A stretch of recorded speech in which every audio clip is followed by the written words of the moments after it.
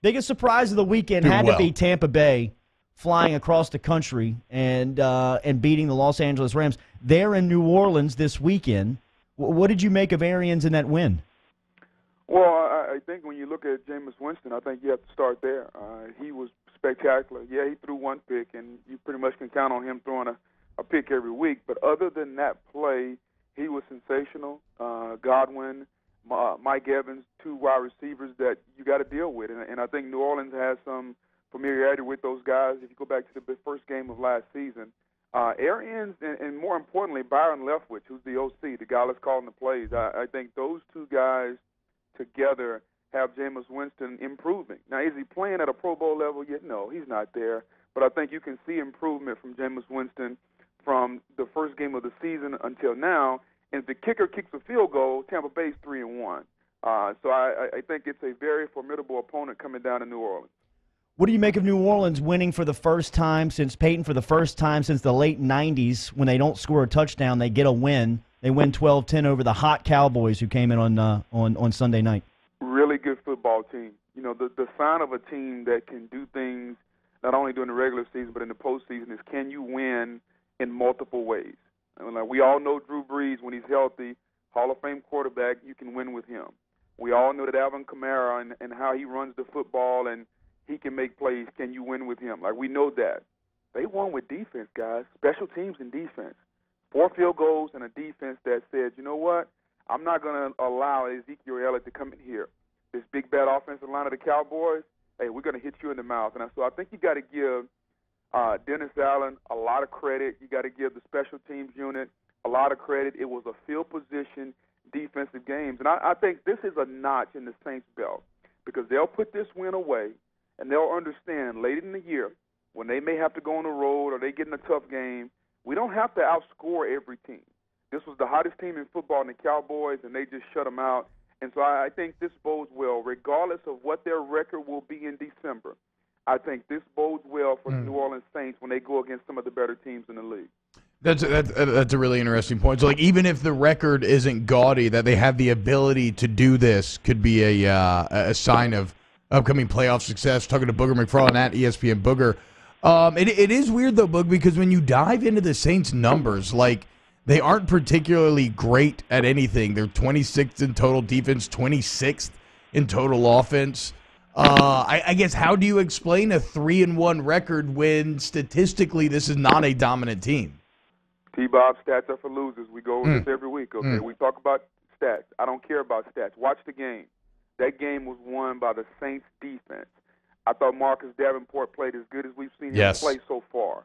You know, you get Sheldon Rankins back. I thought maybe they'd hold him out another week or two, but he came back and played. So statistically, I can make stats look exactly how I want them to look. Don't worry about the stats and the analytics and all that stuff. You tell me who won that game the other night. That was defense and special teams. So I understand people, look at numbers and try to create these theories, but you play football, T-Bob. Turn the tape on. And I think that's what you have to look at. It's about situational football. How many times did the Saints make a stop when they needed to? What about the turnovers?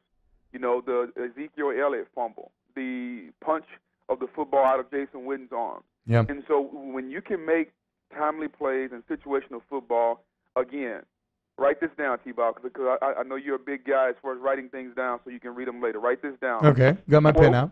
Quote, and then you write the word stats, S-T-A-T-S. Stats are the number 4, and then losers, L-O-S-E-R-S.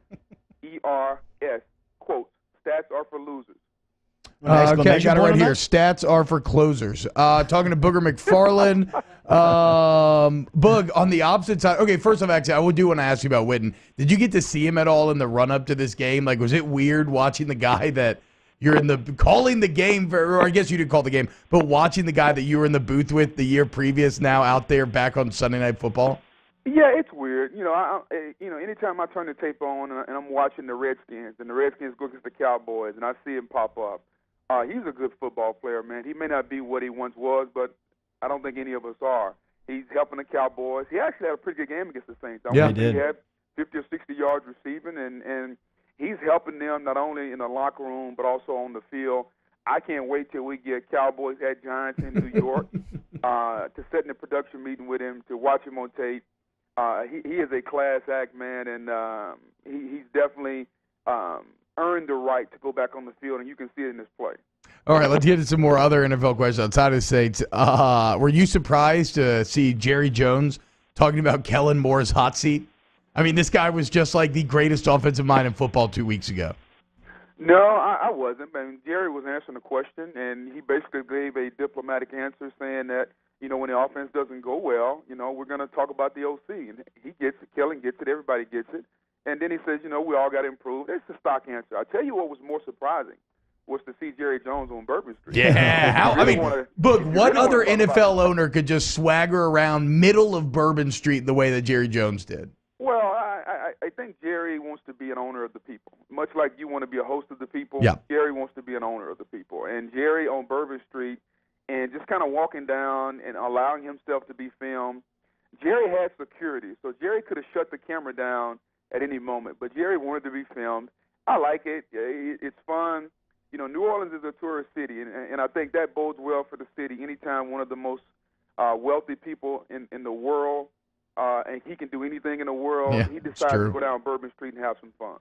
That's a great point. I hadn't even considered that. You'll have Cleveland again on Monday night. You guys had them a couple of weeks back. They're now 2-2, and they got it felt like a must-win. I know there's not a lot of must-wins in September in the NFL, but 40-25, they beat the Ravens, and now going to pack up and go face an undefeated team on Monday night with you guys in San Francisco. Do you feel like this Cleveland team is figuring it out with this talent, or are they still far off? Well, I think Cleveland is understanding. Patience is a virtue. You got to be patient. And, we can talk about, and it's very similar to LSU guys. Think about this. I'm going to equate this. I know LSU didn't play, but we're enamored by Joe Burrow and the high-powered offense and all that good stuff. But remember, I tell you this. Remember, I said this. LSU's offense will ultimately be successful by their ability to run the football when they want to run it. Cleveland is the same way. Cleveland's turnaround didn't happen by mistake. It happened because they lined up in two tight end formations and they ran Nick Chubb.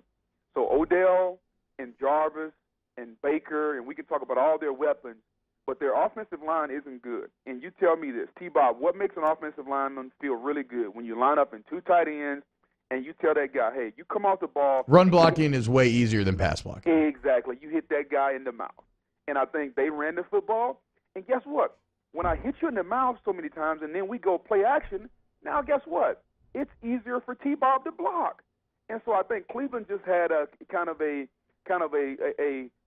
moment, and they said, you know what? Let's run the football, and then we can throw the football down the field. They doubled Odell Beckham pretty much all day. So who had a big day? Jarvis Landry. So to me, I think we make a referendum on what teams are going to be and who they are too quickly. It was a good win. Now they have to go on the road a week after hearing all the success and pats on the back and everybody's cool and Odell is great and Jarvis is great. Now can they do it on the road at one of the more surprising undefeated teams in football? And I think that'll be key for us next Monday night. Okay, I got 4 rapid-fire ones here, Boog. Okay, shoot. You mentioned 49ers. Are they a fraud? The teams they have beat have a combined 3 wins. No, they are not a fraud. Okay. They are legit. Gardner Minshew or Daniel Jones? Daniel Jones. Oh, okay. Wow. I would have gone with the Mississippi mustache for himself. Is Kirk Cousins any good? He's average. Okay. Golly, that's a compliment. He did come out and basically apologize to Adam Thielen, too. After Adam Thielen called him out, he was like, he's one of the who will win the AFC South, Book? AFC South is going to be... It's all 2-2. It's the most AFC South thing I've ever seen. Yeah, I'm going with Indianapolis. I believe in Jacoby Brissett. I think when they get healthy, Darius Leonard has been out a couple games. The defense has been shaky. I still believe in Frank Reich and what they're doing in Indianapolis. Have a great call Monday night. We'll talk to you next Wednesday. Appreciate it. Have a good one. T-Bob, remember that quote now. Stats are for losers, okay? Yeah, I agree, which is why I'm glad you didn't bring up Lamar Jackson's game, because I agree. It doesn't matter. The numbers don't matter. And my guy's bouncing back next week. Don't worry about it. Exactly. I mean, just watch the tape. Have a great call, man. Later. Y'all have a good one, fellas. Later. There he is, Booger McFarland checking in from Monday Night Football. He will have the 49ers and the Cleveland Browns